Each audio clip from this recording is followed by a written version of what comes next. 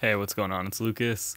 All right, super quick. An issue that I had with Splice is that when I'm making music, I don't really want to browse for samples here. This interface is cool, but you can only click and drag like one at a time.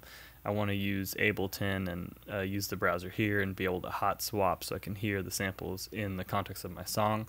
So if we just locate the Splice sample pack, you can pull it up in Ableton, but you're stuck with this. It's like a million folders and they have subfolders and it's horrible.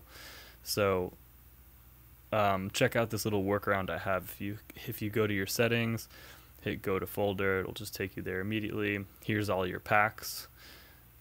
So this is what I did. First, let me just open up two Finder windows to make this easy. Move one on each side.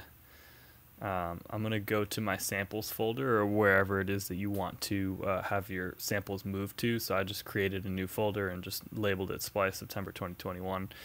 If we go here to our packs and you hit Command F, you can sort or search rather by kind and do music.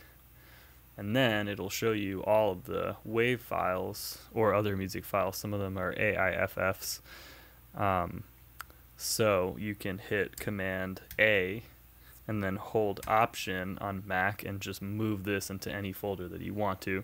So I already did that here, and I also went a step further and literally just organized them.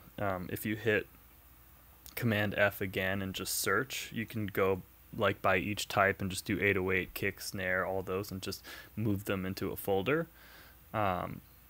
So I went ahead and did that already. The reason why I'm doing this is because in Ableton, if you're hot swapping and searching from too many files at once, it's going to get really slow and you're going to get the rainbow wheel.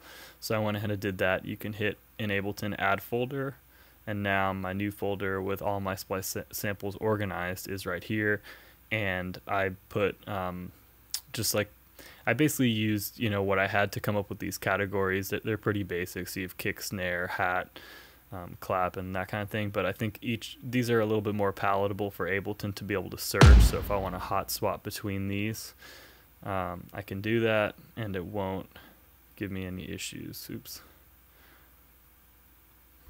Sorry.